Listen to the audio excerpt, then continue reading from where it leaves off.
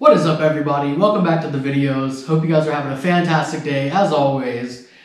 Today in this one we have a pretty cool one. I've been saying for a while that I'm going to do a teardown video for you guys of how to tear these blocks down, and in this video as well I'm probably going to show you guys how I reassemble these blocks just from bare case halves back to a full working short block and everything. So if you guys are excited for this video, stick around and we're gonna go ahead and get to tearing this apart. Okay everybody, so here's my build bench. This is the EJ25 or 255 out of my WRX here. You guys saw the last video, I'll link it up here somewhere, of me tearing it down and everything and seeing what was wrong with this block. And it was a cylinder 4 rod knock. So you guys can hear that. Cylinder 4 was bad. So what we're going to be doing today is tearing apart this block, taking the pistons out, taking the rods out, taking the crank out, and basically getting it ready for reassembly. What I'm doing tonight is just splitting the case halves, getting it all separated and apart and everything. And then maybe tomorrow or sometime in the very near future, I will show you guys me putting it back together with the new parts and everything. I'll show you what I have for it. We'll go over everything like that. For now, let's go ahead and get into tearing this apart, and I will walk you guys through kind of step by step on how to split these case halves properly and, you know, how to get everything apart. So let's go ahead and just dive right into it. All right, so this process is pretty straightforward. We're gonna start with taking off this rear oil cover, this wrist pin cover, and then there's a couple wrist pin covers, one behind this and then two on the front of the block. I'll show you guys where all that is, but really quick, let's get the impact driver and get this stubborn oil cover off and this wrist pin cover off. All right, we've got a nice Phillips head. Just get it in there nice and firmly. These can be kind of a pain. I've got a nice little mini sledgehammer here. Broke that free nice. This is the one I'm worried about.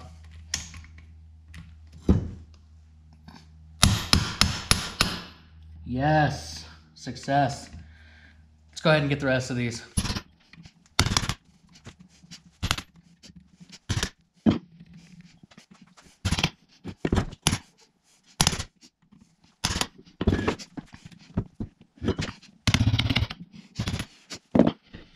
Okay, so that's what I was kind of afraid of. These Phillips head screws can be really bad sometimes. This one seems to have stripped pretty bad, so I'm going to, I guess, get my drill and try and drill that out. Not really sure what else I could do. Maybe get a chisel or something. But let's go ahead and work on getting this one out. Okay, so that was pretty quick and easy actually. Success. Just drilled the head right off of it. Hopefully we can get that out of that hole pretty easily. Let's grab a flathead and see if we can pry that off. Might have to get a reverse drill bit and drill in there just a little bit, enough to hopefully back that screw out. But we'll worry about that when the time comes. Let's see if we can get this cover off as well. Might need a bigger flathead. Okay, so now we've got these 3 wrist pin covers to take off. They're a 14mm hex. So let's go ahead and take those 3 off.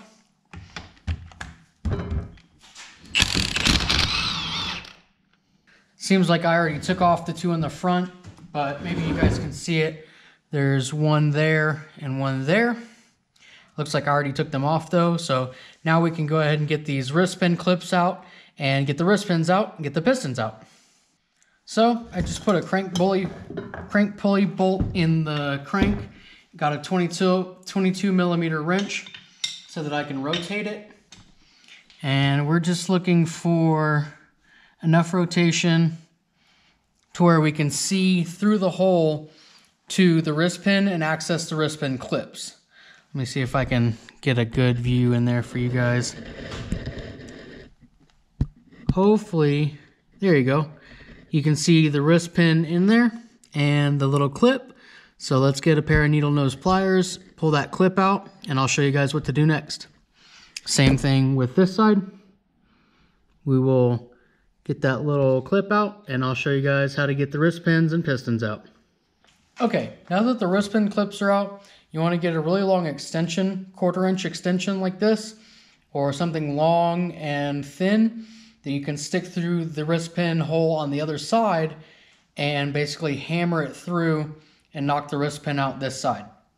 Not sure that this will be long enough, but we will do our best.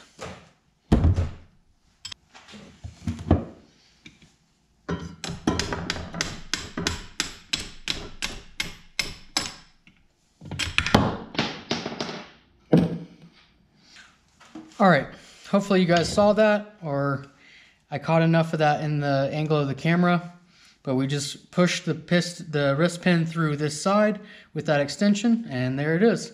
So let's go ahead and do pretty much the same thing for the other 3, and we'll pull the pistons out.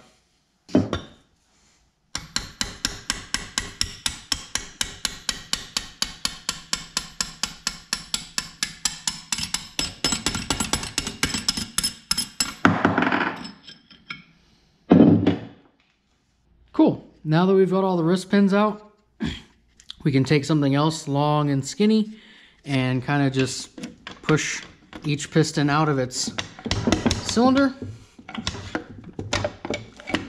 So there's the old piston.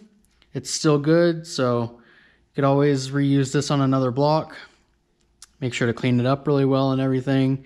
I've got new rings and everything like that, so let's go ahead and get the rest of the 3 pistons out, and then we can split the case halves, take the crank out, and she'll be pretty much ready to clean up and reassemble.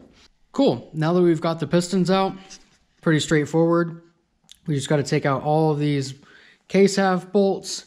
There's, I think, 6 or 7 of these 12 mil 6.1s, and then a total of 10 of these 12.12 mils. So we're going to start with these 12.12 mils. There's 2 here, and there's 2 on the inside in here. So we'll start with this side, and then there's 6 on the other side. We'll get to that. Then we'll take all these out. Then there's a 10 mil right here usually that I already took out. And there's another 12 mil here on the back. So make sure you get all these before you go hammering on it, just in case. So let's go ahead and get these case half bolts out, and we'll split the case.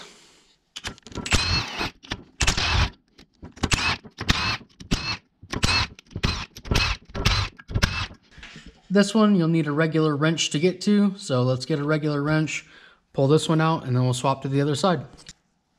And then on to the other side, there's 2 on the outside here, and then 4 on the inside. So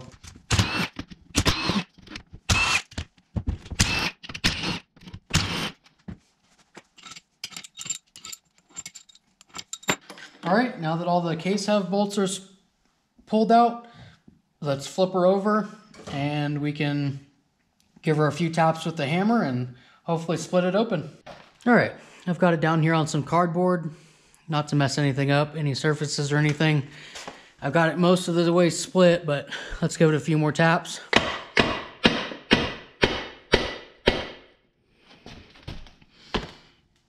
And we might be able to, looks like it's separating. There we go. Heard some of the bearings let loose. And there it is, folks. Case halves are split. We can just pull the crank out. I was gonna take these, I probably will save these rod bolts. Might save the rods depending on how bad cylinder 4 looks. So I guess I'll go ahead and pull the crank out, pull the rods off of the crank and see how bad they look. But there's kind of a walkthrough of how to split the case halves. Not the easiest thing in the world, but definitely not as complicated as some people make it seem. So if you guys have any questions, let me know down in the comments. It's been a while since I've split one of these, but it's the same process every time. So let's go ahead and pull the crank out and see how bad these rods are. And then I guess next thing you guys will see is going to be me getting everything ready for reassembly. Just really quick before I get to putting everything back together or the next process, let's get cylinder 4 rod off, see if it's salvageable and if it's even worth taking the other rods off.